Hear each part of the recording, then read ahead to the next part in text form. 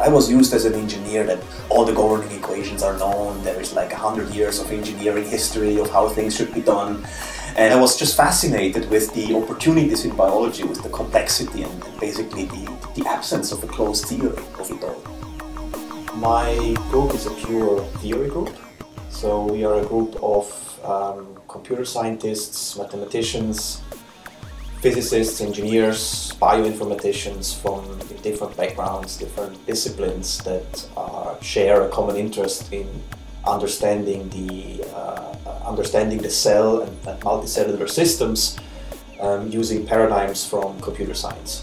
So I call this the algorithms of tissue formation or the algorithms of life.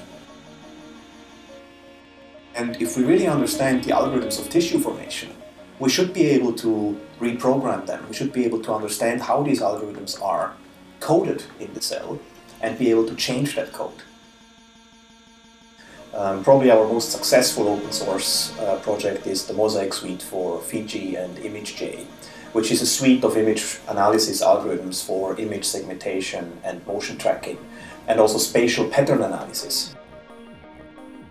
Now the other tool is the Parallel Particle Mesh Library, or the PPM library. So the idea is that you write your simulation code as if it were to run on a single computer.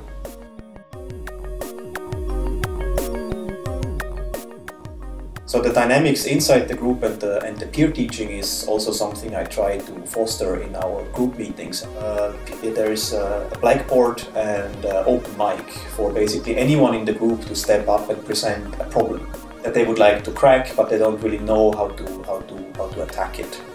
And then the whole group together with all their different backgrounds engage in a jam session to try to solve that problem, or to give input or ideas to the presenter how it could maybe be addressed.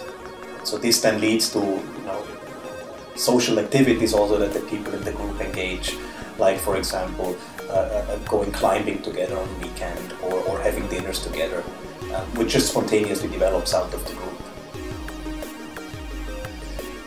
Dresden is just a great place to live.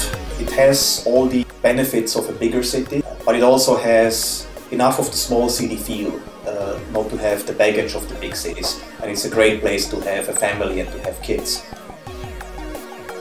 What is the set of behaviors that we can expect from an embryo? We reconstitute the known biochemistry and biophysics in the computer in in silico virtual reality. The vision for my group is, eventually in a couple of years to have a complete computer model of a developing embryo.